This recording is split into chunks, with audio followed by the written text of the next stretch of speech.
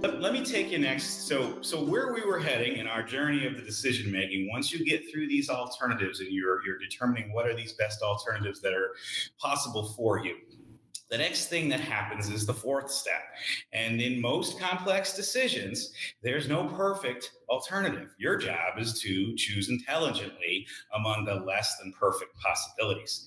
To do so, you'll need to set priorities by openly addressing the needs for trade-offs among these competing objectives.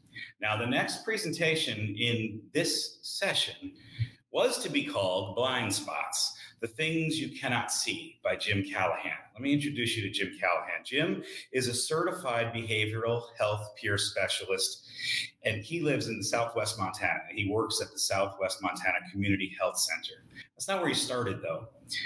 He's an insurance industry veteran. He's had roles at Chubb, AIG, American Modern Insurance Group, and Pure Group of insurance companies. He holds a bachelor's degree from Fairfield University and an MBA from Lake Forest School of Management.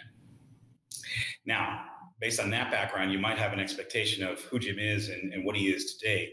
But Jim's story was catastrophically affected by an addiction to meth. And much like Eddie was just mentioning right there, this was something that he did never anticipated happening to him. And Jim has now dedicated his life. It is a tragic story about how he has suffered much despair and how he has overcome in many ways a very broken life to arrive where he is right now. Now, Jim is currently with a patient of his in this facility who has now been found unresponsive and has no one in his life. Jim texted us just as we went on air and said he was meant to be here at this moment with his client.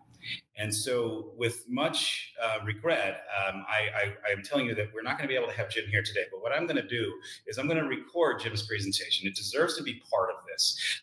Maybe not judge text today, but it does need to be in the after workup because Jim is a compelling individual and his story needs to be told. I think, again, we are dealing always in People's Choice with front page news and life happenings, and we need to respect that. And I thank Jim for his courage in telling his story. I can't wait for you to hear it as a kind of an adjunct to the overall People's Choice.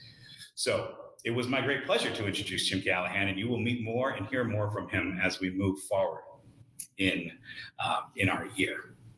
So let me take you to our fifth step in the process.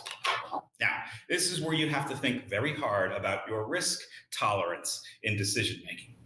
Now, people vary in the amount of risk they are willing to accept from one decision to the next. A conscious awareness of your willingness to accept risk will make your decision-making smoother and more effective. It will help you choose the alternative with the right level of risk for you. Our next presentation is called Shaking Things Up by Angel Guerra-Chagolla. Angel is Director of Risk Management at Aspire Bakeries. She is also the Chief Executive Officer of Beauty and Beast in Business, LLC. Angel has a bachelor's degree from California State University in San Bernardino and a master's degree from Liberty University. She is a licensed claim professional. She holds her OSHA 30 certificate and is a consultant for the Inland Empire Women's Business Center. She is a force for good. Now, Angel's presentation is coming to you in a video clip because today's reality of what is happening in the COVID-19 era has affected her and her family, as many of you may be aware on social media. And so, with great privilege, let me just see if there's any information here. Okay, false alarm at the door. So here is Shaking Things Up by video from Angel. Let's roll the tape. Hi guys, this is Angel Guerra-Chagolla with Beauty and Beast in Business and the Director of Risk for Aspire Bakeries. Unfortunately, I'm unable to be there live because my mom and my grandmother are in the hospital right now, but I really wanted to take part in this because it was really a blessing and I felt very honored to be asked to be a speaker. And so here we go. You're only going to be a product of your environment, was what a high school teacher once told me. And isn't it funny that even when we have support around us, it's those negative comments that people make. Those are the ones that cut the deepest and they stick with us. I married right out of high school. and I had a full scholarship to Cal State San Bernardino, but I still didn't feel like I measured up. It took some very difficult experiences to push me back into college in my late 20s. And after obtaining a bachelor's, I began to work in the SRS mailroom back in January 2008. And my motherly personality quickly had me adopting the two young kids that worked in there as well. I was helping them and leading them to be successful in creating a great change. Of course, I had to bribe them, donuts and lunch do well. But we did a great job. And that led an operations manager to come to me 6 months later and say, hey, I see what kind of change you're having here, and I want to offer you a position as an adjuster. I thrived in discussions with office adjusters, and I was able to support them. And I'm just a lover of people.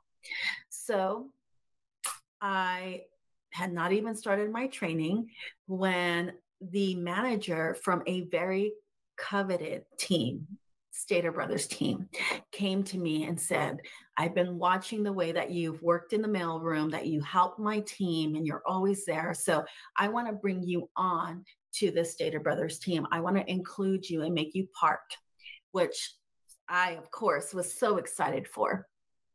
And so I did.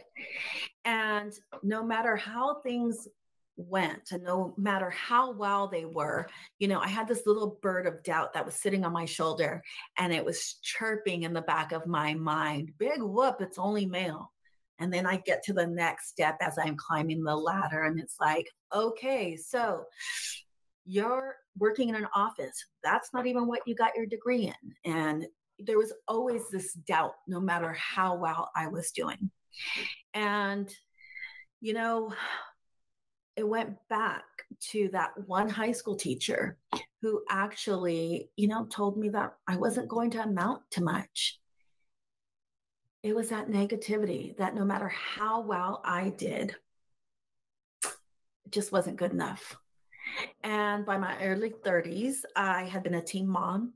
I was married at 19. I was divorced with 2 kids at 21.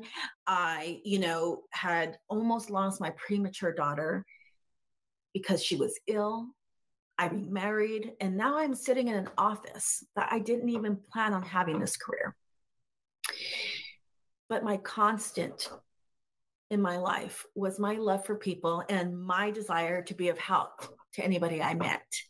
And so I pushed down that negativity and that bad self-talk, and I began to indulge in the positive psychology books and listening to podcasts. And then I decided that I was going to take charge of my life, and I was going to make my own decisions. And that old high school teacher, he knew nothing about who I was and what my value was.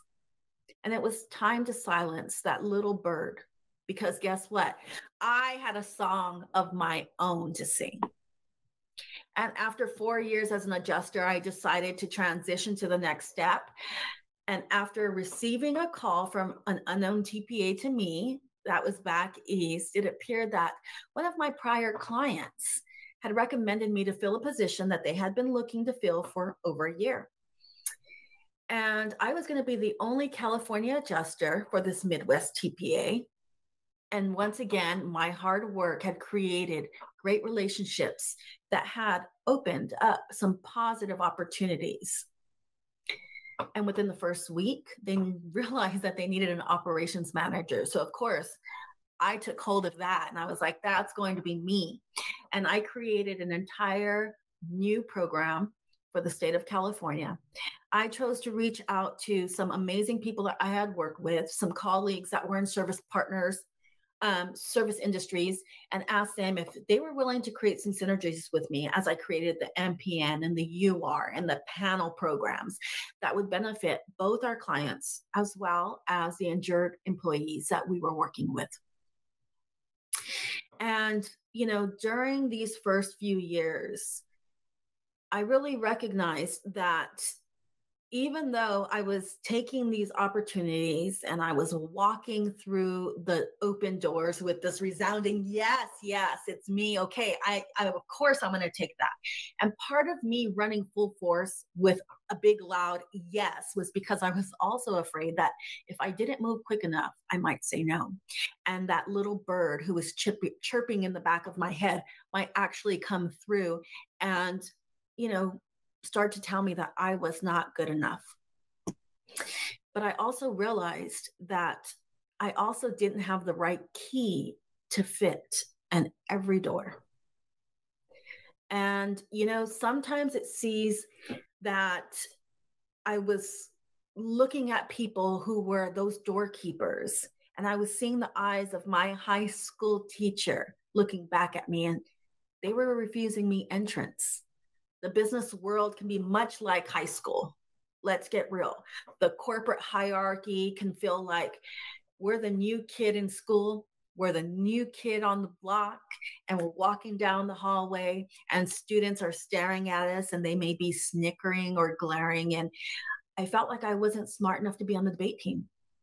And you know what? I wasn't athletic enough to be a jock, and I wasn't pretty enough to be a cheerleader, and I just wasn't enough of anything to open some of these business doors. In my career, I had been told that my tattoos were unprofessional, so I decided to keep them covered. My hair shouldn't be anything other than its natural color, so I stopped dyeing it red. My bachelor's degree wasn't enough, and so I obtained certifications and went back to school to get my master's degree as I was still operating this company, an entire state program, and raising my kids. And my mind and my emotions, they were always moving back and forth, and they still do, between that high school teenager who's trying to fit in and the businesswoman who's trying to make a difference. And as I continued to work, I was working through these confidence deficits, and I was working harder than before, and I was running a state program, and I was doing everything that I could to make myself fit in, but also rise above. But somehow I didn't fit into that pretty little box that the industry used to determine who was right and who was not. And I thought it was time to change. I wanted to see a change. I wanted to be the change that I wanted to see, and I wanted to invite others to come and join me. And it's funny that our industry focuses on providing benefits and helping others, but sometimes some people view it through jaded lenses. At the beginning of my career, when I was an adjuster, I had a claim of my own. I had a slip and fall. And I was so embarrassed that it occurred. I decided, okay, I'm going to quickly, I'm going to let my manager know what happened, but I'm not going to file a claim because how stupid could I be that I had this slip and fall? I'm an adjuster. I don't know why I thought that we were immune to, injuries this way. But a few hours later, I recognized that I could not move my wrist. I could not lift my arm. And I had severe bruising as well as muscle spasms that you could physically see through my clothing. And I decided I had to open a claim. And I was hoping that I would be treated as kindly as I treated my injured workers. But that wasn't the case. Unfortunately, there was an operations manager who decided to request my file go to the fraud department because guess what? He didn't like his adjusters filing claims. And I was mortified. I was embarrassed because, yes, it went to this fraud department. And I was told by an adjuster that because I was in the industry, I knew exactly how to work the system.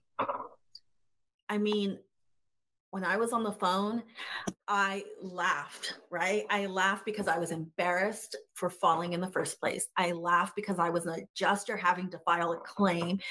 And then I laughed at this crazy idea that I would use the system. But when I hung up, I was in tears. I felt horrible. And I was being accused of something that simply wasn't true. But then I recognized and I knew that there were probably other injured employees out there who were being treated the same way or felt the same way that I did. We just wanted the treatment and to continue to work because we're good at our jobs. Unfortunately, my treatment was denied and I had to request a QME. Diagnostics were done and QME said, hey, she needs wrist surgery and a shoulder surgery. And unfortunately, that too was denied. So I decided to close my claim and go to my private insurance to have this treatment done. And, I felt like I was not fitting in, and people looked at me, this operations manager, other people who knew that this occurred were looking at me like I was a traitor, like I was not supposed to file a claim. He was that perfect football player who was picking on this, what I felt like a lowly freshman. And again, that bird on my shoulder, it started to get much louder. But you know what? I decided it wasn't worth it. I transitioned into something much better. And I had a secondhand view of what could go wrong, but also I knew what could go right in our industry. And we have some amazing adjusters, amazing employers, risk managers, service partners that are here to help. That's what this work comp forum and Comp Laude is all about. And I decided to keep striving and to transition into risk management. And I also noticed that there was still a need for diversity and people equity and inclusion, especially at all levels of our industry. And I felt like I was that high school student who was rumbling in the hallways because I wanted my chance to try out for that cheer squad. And that was the beginning of the Pro Firm and Beauty and Beast in Business. I created this organization that was focused on female professionals to provide them the resources and the community so that they could come together. We were shaking things up before D&I was even a hashtag. And I wanted to create a club that promoted sisterhood instead of gossip. One that welcomed all women with the foundation of empowerment, advocacy, education, and connection. I didn't want to exclude anybody. And I invited professionals from all industry to give guidance on finances, legal issues, ethics, health and beauty, creating a community that allowed women to feel safe, to be exactly who they were, and to recognize that I could look at each one of them, no matter what size or shape their package was, and let them know that they had a beautiful gift inside. And this grew, so did my inclusion strive, right? So I began to reach out and start bringing in brothers in business who are our allies and professionals of all colors, shapes, ethnicities, genders, you name it. And we began to create this foundation for the Shape Things Up initiative. And I'm excited today to tell you that we're planning to go national in 2022.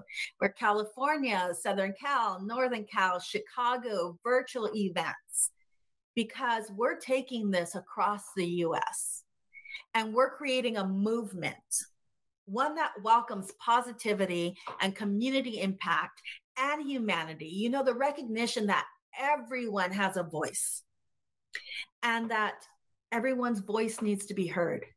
And the movement will create a large chorus that's going to drown out these little birds that are sitting on our shoulders. The ones that are chirping doubt, the ones that are crying imposter. So, my beauties, remember that each one of you is a beauty and beast in business. That beauty inside is that kindness that we give and that inclusion that we hold for our colleagues, our peers, and just everyone within this world. And that beast, that's that perseverance and that hard work that you need, because we need it to be able to advocate. We need to be able to get over barriers. This is not an easy initiative. DE&I, it's not easy, but it's needed. And so I want to tell you that in a world of boxes and squares, it's okay to be a circle. And in an industry of old traditions, it's okay to open your arms to something new. And when you hear that low pitching, chirping bird that's sitting on your shoulder, or it is in the corner, you hear it from afar, I want you to walk over and I want you to open that cage door. And I want you to let that bird out, or open your windows and let that bird go.